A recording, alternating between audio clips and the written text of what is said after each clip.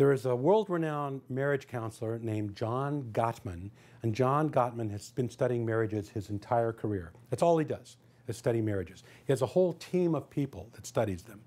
And he claims that he can predict whether or not a couple is going to get divorced with a 91% accuracy rate within the first 10 minutes of meeting them if they show the signs of fruitless fighting. Do you want to know what those signs are? It's scientifically proven that if you show all these signs, your marriage is in trouble. Well, the first sign is what we call harsh startup. Harsh startup means we need to talk. The harsh startup is you did it again. The harsh startup is beginning the conversation already abruptly, already negatively, and already with a hostile attitude. Well, the next sign is actually four things. Gottman calls it the Four Horsemen. It's defensiveness, contempt, which we've already talked about, criticism, and stonewalling. Those are the four horsemen that together make up the next sign of divorce. Now, what is stonewalling? Stonewalling, which is when one person in the couple is just not responding. Stonewalling is, yeah, okay, yeah, sure. Maybe looking out the window, you're having a conversation, but they're not looking at you. They're not really telling you how you feel, how they feel.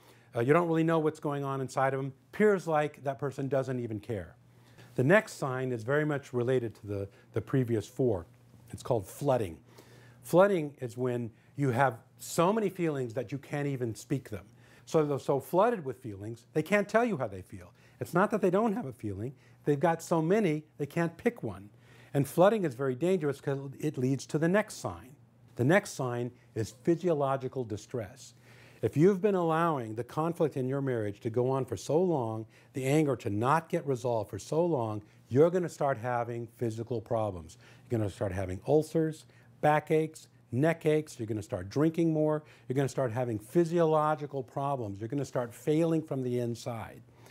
The last two signs of marriages that are in distress that leads towards divorce are bad memories and failed repair attempts. What does bad memories mean? What it means is you interpret history negatively. You're only remembering the negative things from the past. It's like, yeah, I remember our wedding. Yeah, he was late. He was late to that. He's still late today. You forget all the good things and you remember all the bad things. You're reinterpreting history negatively. Bad memories, bad sign, leading to bad things in your relationship. And the last thing is failed repair attempts. This is really critical. Everybody fights. Even good marriages fight. Fighting in a marriage is not a problem. The problem is, what are you going to do about it? And the really critical thing is to be able to repair what you did. Fighting isn't a problem.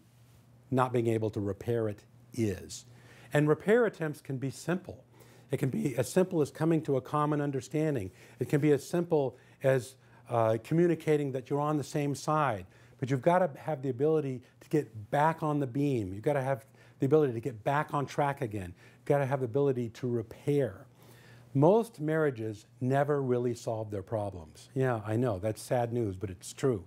Gottman has discovered this, that you will spend most of your marriage fighting about the same issues over and over and over again.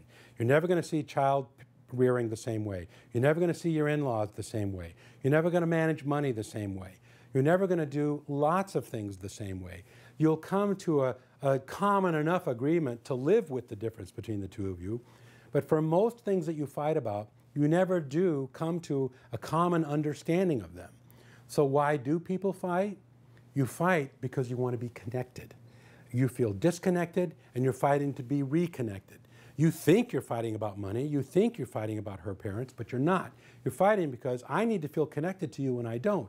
And if you feel reconnected to each other, then the subject that you're fighting about doesn't become as important. In psychology, we say the thing is never the thing.